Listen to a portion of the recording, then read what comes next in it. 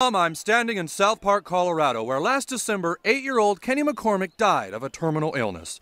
But now that little boy's 3 closest friends miss their friend so much that they are building a ladder to heaven in order to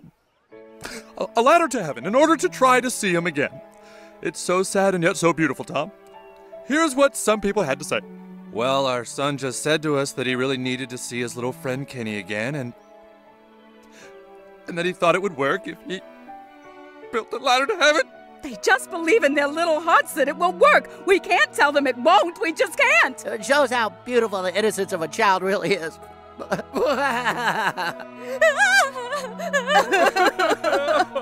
ladder to heaven? That's fucking stupid.